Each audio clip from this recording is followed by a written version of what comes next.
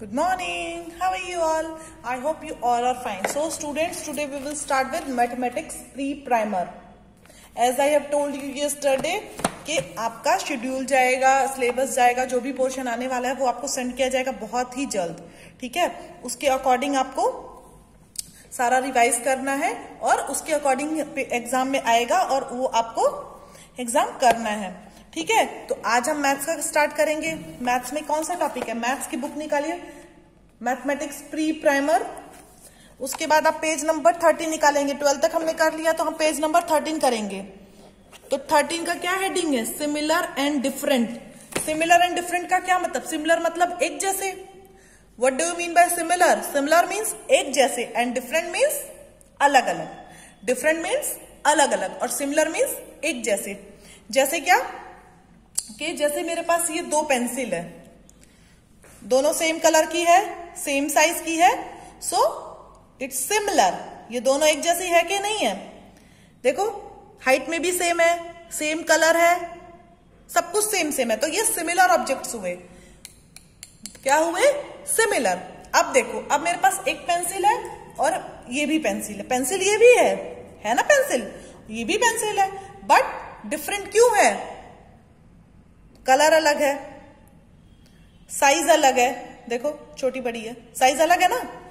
फिर अगर मैं स्केच ले लूं, कलर तो सेम है but it's a sketch pen, black sketch pen, it's a pencil. ठीक है, तो ये डिफरेंट हो गई. सिमिलर क्या हुई ये, और डिफरेंट हुई वो जो मैंने दिखाया आपको. स्केच हो, पेन हो या डिफरेंट पेंसिल हो, तो सिमिलर नहीं ना. इस पेंसिल से है तो पेंसिल बट सिमिलर नहीं ना, क्योंकि कलर डिफरेंस है, साइज डिफरेंस है.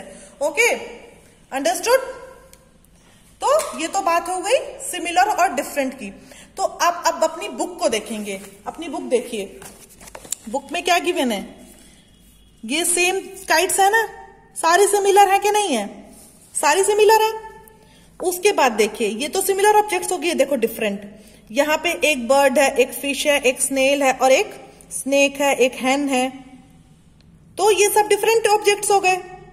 ये सिमिलर, सारी काइट्स एक जैसी हैं, सेम कलर्स की, कोई भी दिक्कत नहीं है, सारी सेम कलर्स की हैं. तो ये सिमिलर ऑब्जेक्ट्स, ये डिफरेंट. तो ऐसे ही आपको यहाँ टिक करना है. Tick the box that is similar objects, cross that is different objects. तो सिमिलर ऑब्जेक्ट्स कहाँ है? सारे बलून सिमिलर है ना, रेड कलर के. How many balloons are there? 1 2 3 4 5. 5 balloons and all are similar. So we will take here, right? Yes. और different है यहाँ पे. देखो यहाँ पेंसिल है, यहाँ पे हाउ मेनी ऑब्जेक्ट्स? 1 2 3 4 5. 5 यहाँ भी हैं. 5 ऑब्जेक्ट्स हाँ यहाँ भी हैं, बट सारे डिफरेंट हैं. पेंसिल है, कप है, बैग है, टॉफी है, ये क्या है? कैप है. तो ये सारे डिफरेंट है. तो यहाँ पे हम क्रॉस का निशान लगा देंगे. ओके, ठीक है. बहुत सिंपल है बेबी, बहुत ही सिंपल है टॉपिक. ठीक है, सिमिलर डिफरेंस पता चला. सिमिलर मतलब एक जैसे और डिफरेंट मतलब अलग अलग. ठीक है, मैंने आपको एग्जांपल दिया ना अभी. उसके बाद आ गया concept of collection of objects and set of objects. ठीक है, collection of objects and set of objects का मतलब क्या हुआ? What do you mean by collection and set? Collection means what? एक बहुत सारी चीजों को इकट्ठा करना. जैसे मेरे पास पेंसिल है, इरेजर है, शार्पनर है, स्केल है. स्केल ना पता है ना आपको, जो भी रूलर होता है. तो मेरे पास हो गया pencil, sharpener, scale, eraser, sketch pen भी मैंने ले लिया, एक पेन भी ले लिया. तो it's a collection of objects. Collection of objects मतलब डिफरेंट डिफरेंट ऑब्जेक्ट्स. तो सारे डिफरेंट है. स्केच भी है, पेंसिल भी है, पेन भी है, इरेजर भी है, शार्पनर भी है. तो it's a collection. Collection means what? Collection of different objects. Collection of different, collection of या ग्रुप ऑफ डिफरेंट ऑब्जेक्ट्स. ऐसा ग्रुप जिसमें बहुत सारे ऑब्जेक्ट्स होते हैं, तो उसको हम क्या बोलेंगे? कलेक्शन. ठीक है, उसके बाद क्या बोलेंगे? सेट. सेट का मतलब क्या? जो एक जैसी चीज, उसका सिमिलर ऑब्जेक्ट्स का ग्रुप. ओके, जैसे अभी हमने सिमिलर डिफरेंट पढ़ा है ना, तो सिमिलर तो एक जैसा हुआ और डिफरेंट मतलब अलग अलग. तो अलग अलग जो ऑब्जेक्ट्स का ग्रुप, उसको क्या बोलेंगे? कलेक्शन. और सेट किसको बोलेंगे? सिमिलर ऑब्जेक्ट्स का जो ग्रुप होता है. अंडरस्टूड है ना? इजी, बहुत इजी है. चलो देख लेते हैं, बुक में भी देख लेते हैं. बुक में क्या गिवन है?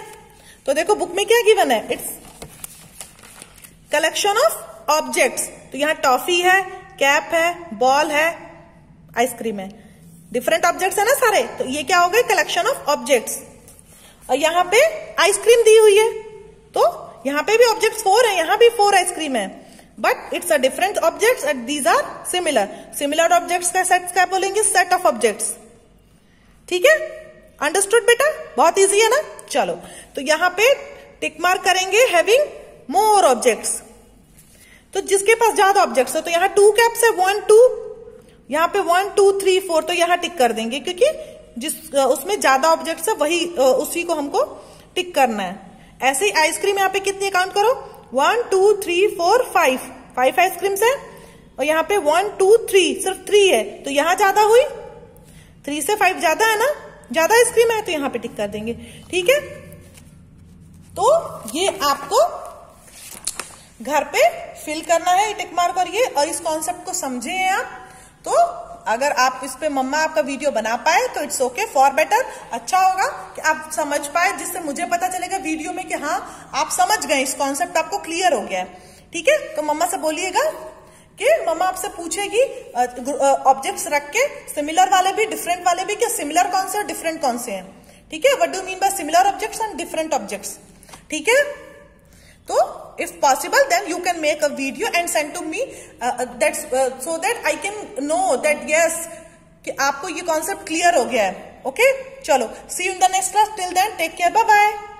और हाँ, बाय बाय करने से पहले एक चीज और, कि आपको एग्जाम आने वाला, तो थोड़ा सा ध्यान दीजिए। ठीक है, थोड़ा सा राइटिंग प्रैक्टिस भी करेंगे। ओके।